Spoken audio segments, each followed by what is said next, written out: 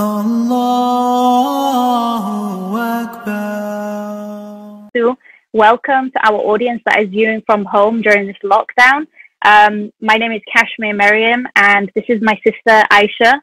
Aisha, would you like to introduce yourself and what we do as the Strangers organization? Yes, Assalamu alaikum, Bismillahi wa salatu wa salam ala Rasulullah sallallahu alayhi wa sallam. My name is Aisha, and I am part of an organization called The Strangers, and our goal is to revive the message of Islam, and we do this through different means. One of the means is through spoken word poetry, through the collective voice of Muslim poets around the world, and just being able to clear up misconceptions. So that's our main goal. Yes, Kashmir. Yeah, excellent. Jazakallah khair. So the work that we do as the Strangers is we host a lot of poetry slams. A lot of the time they're in person, and so we have our poets go up on stage. They compete for trophies and prizes, and we just have a good time. It's basically to platform the Muslim voice so that we can portray the true message of Islam through the art of spoken word poetry. So it's a creative art. It's something that is powerful and empowering. And that's what we wanted to do for you today. So we have a great show lined up for you all. We hope that you enjoy watching. And I just wanted to clarify a few things that are a little bit different about slam poetry versus written poetry or any other type of poetry, Shakespeare, whatever type of poetry you are into. So the difference between slam poetry is that it is about the content of the poem. So how deep is the lyrical content? How relevant is it to the audience? How powerful is the methods that are used to articulate what is being said in the poem?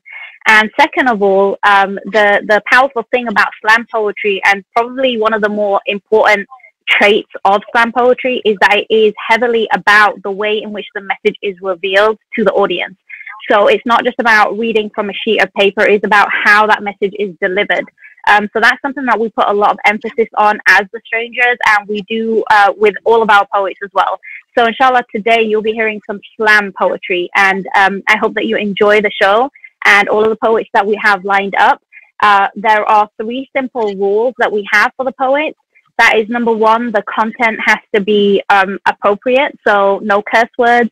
There is no inappropriate content, and our poets do understand that. The second rule is that we have to make sure that the poem is under 5 minutes. And number 3 is just to be respectful of everyone that is up there performing. Everyone is sharing something that is meaningful to them, and that's something very personal, and we have to respect that because that's very sanctified. So without any further ado, I would like to introduce our judge for this evening.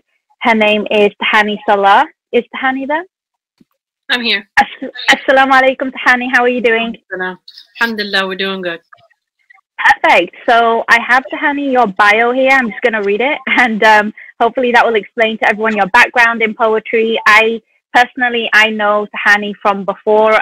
She's a slam poet, so she knows a thing or two, or more than a thing or two, about performance, and that's one of the reasons we chose to have her on our platform today. And that's something that means a lot to us, because I think to be a writer is one thing, but to be a performer is something else. So Jazakallah khair for joining us today. So Tahani Salah is an educator, poet, and activist based in Brooklyn, New York, with a bloodline to Palestine. She's a graduate of Columbia University, a former professor of curriculum development at the Cooney Graduate Center. She's also a member of the New Yorker Slam team. She competed internationally and holds many slam titles from Europe to Africa. Tahani has also been featured on HBO's Deaf Poetry Jams. She is passionate about peace and activism and carries that into the classroom as an educator, showing how life creates art and using it all as a tool of expression.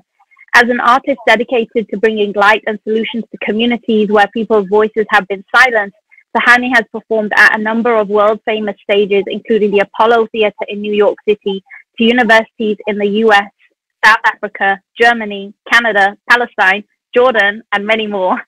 MashaAllah. Okay, so Tahani, you told me to pick 1 or 2 lines from your bio, but I felt like everyone needed to hear that. So welcome. And her name is Haala Marikar. I hope I pronounced your name properly. I'm sorry if I didn't. So please welcome Sister Haala, and please introduce yourself, Sister. Assalamu alaikum. Wa alaikum assalam wa rahmatullahi wa barakatuh. I hope you can hear me. I can hear you. Hello? I can hear you. Hello, can you hear me? Yes, I can hear you. Thank you. Okay, alhamdulillah. Right. So I'm Haala Marikar and I'm 19 years old. I'm from Sri Lanka as well. So I'm also a published poet, and I published my debut volume of poetry last year. It's titled 1,000 Paper Cranes. And what I'm going to read today is actually from my book, but with a few modifications, inshallah. So may I start? Please do. Please do. I can't wait to hear what you have to say, by the way. I'll tell you guys why afterwards, inshallah, but the field is yours. Jazakallah khair. Bismillahirrahmanirrahim. Rabbi zidni ilma. Assalamu alaikum wa rahmatullahi wa barakatuh once again. Stories. Do you remember a little boy washed up on the shores of a sea who promised him a better home than his own? Alan Kurdi was his name. Speak it. Do you remember a little boy sitting still atop an orange chair, bleeding from his forehead, tears leaving solitary tracks on a dust-covered face, eyes haunted? Omran Daknish is his name. Speak it. Their Syria. Tell their story. Do you remember a medic as she nursed her patients back to health with the help of the Lord? Do you remember how she tried to take the wounded to safety and ended up wrapped in her country's flag for a burial shroud, her medic's jacket bloodstained and riddled with bullet holes? Razan Najjar is her name. Speak it. Do you remember a little girl? She is Palestine. Tell her story. Do you remember a little girl who wore new earrings and a toothless smile before the dawn of Eid because she knew not if she'd be alive to celebrate it? What she ate was the leaves off of trees, and in the end it was hunger that killed her, not an airstrike. She's Yemen. Tell her story. Do you know of a girl who should have been a sister of 17, who nurses a child she bore from those who tore her from her home, her life, her right, her honor? Did you know? Her name is the Rohingya. Say it. Do you know the story of a girl in a hijab who sits in the darkness of a room strapped to a chair, cut up like a guinea pig, organs harvested, and dimly she wonders about the Great Wall of China, built upon the bodies of thousands of men forgotten? She is Uyghur, she is China, she is Muslim, she is all three, she has every right to be. Know that. Do you hear all their stories? That is all that is left of them, because their names have been forgotten, replaced, or never given. Do you read all the diaries that are written in paper and ink and blood and tears? Do you remember all the people killed in these holocausts up to 2020? Alan Kurdi, Omran Daknish, Razan Najjar, 1,000 stories, 1,000,000 deaths, 1,000,000,000 losses. How many to mourn them? So don't tell me you are honoring the memory of a 12-year-old girl whose tragedy was immortalized in the pages of her diary. Don't tell me of the horror she underwent at the hands of the Nazi. Don't tell me you are honoring her memory when you are ignoring what she stood for. Don't tell me her story is from the 1940s, because if you listen hard enough, it is alive even more so in 2020. Jazakumullah khair. Wow. Allahumma barik. That was amazing. And I had no doubt that it wouldn't be. The first two poets are definitely setting a standard here, right? Kashmir, Tahani, what do you think? MashaAllah, very much so. Very much so. Very powerful. Jazakallah khair. And sister, I just love the fact that you mentioned so many of the crises that are going on that a lot of people overlook. For example, what's going on with the Uyghur Muslims, what is going on with the Rohingya Muslims. People forget that these people are actually still going through the difficulties and hardships that we heard about only once in the media.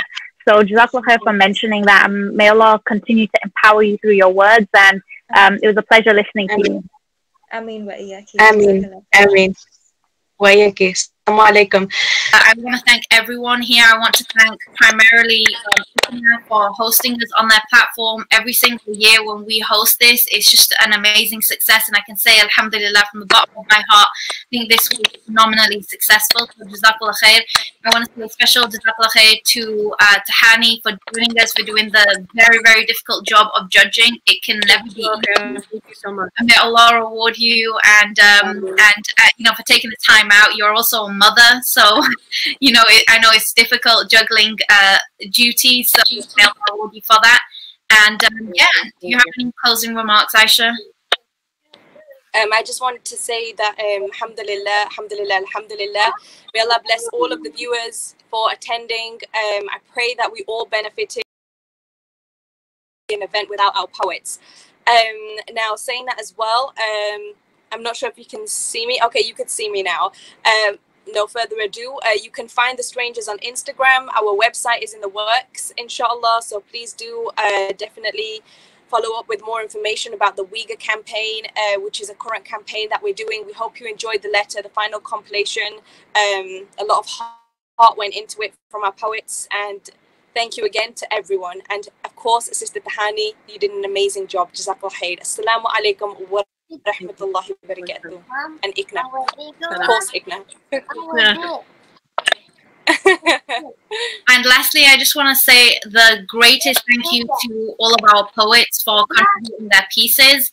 Each one was mind-blowing and touched my heart, and I'm sincerely saying that as someone who's been to a lot of poetry slams and had a lot of poetry over the years, as Tahani and as Aisha can both attest to. We had an amazing level of talent tonight, so may Allah reward you all. And yeah, I'm going to close it right there. And assalamu alaikum wa rahmatullahi wa barakatuh.